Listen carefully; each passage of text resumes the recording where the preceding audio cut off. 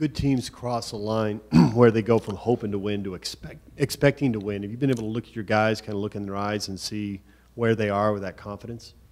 Well, I mean, I was thinking the same thing going into that game, and a lot was going to be told, I thought, by our focus coming out, and there was no doubt in my mind that we were in that building, and I don't think expected to win is one of those things. I think if you ever get comfortable and you expect to win, then you're kind of setting yourself up for one of those life lessons.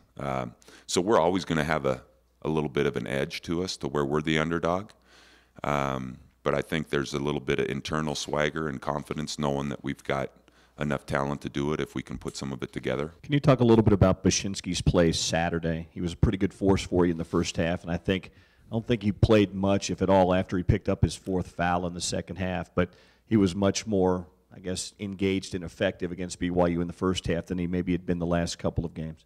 Yeah, Dallin, he had a couple of great games, and, I think what happens is, you start talking a little bit with the media.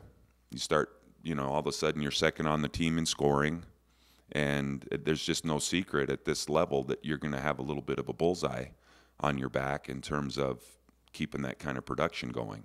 And I thought the Texas swing, maybe he was putting a little too much heat on himself to make things happen.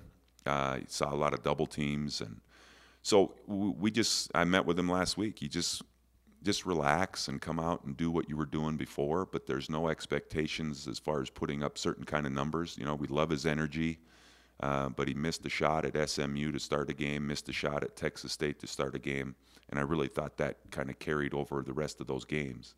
And we have to get to that next point mentality, the play forward mentality. And hey, let's remember, he went on a mission. He's a sophomore.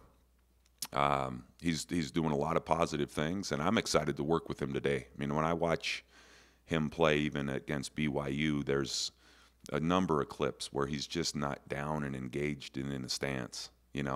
It's standing up, and then all of a sudden here somebody's throwing a pass, and then you can see the whole thing in super slow motion. It's like, maybe catch it because you weren't really ready, and then when you catch it, you got to think about, what do I do now? And you always talk about basketball defensively being in a stance in order to be able to react at the right time, and I think it gets forgotten on the offensive end where you really have to be down and engaged, hands ready, and then he's going to be able to clean some stuff up. But we've got to be able to get all of our bigs to play the game much lower on the offensive end, even on a pick and pop. If you set a pick and pop to 15, 20 feet, we're missing a lot of our shots because we're not down in a stance sprinting to that spot before you catch the ball.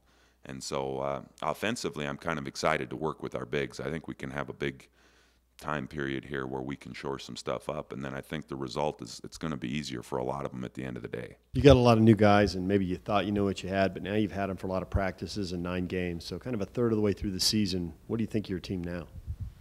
Well, I mean, I'm pleased with our team. We're really competitive in practice. We've got a couple guys at every position. There's even some guys that aren't getting much of a chance, some of our freshmen that haven't been finding minutes on the floor.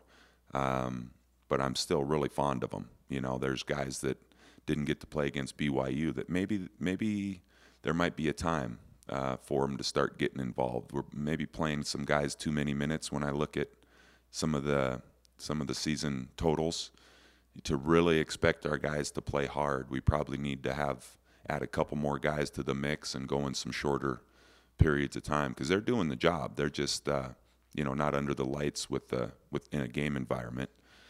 It's been great, really. I mean, we've got some different strengths and weaknesses, some skills, I think some combinations of some guys, but it's a good point to get this thing started and start building it.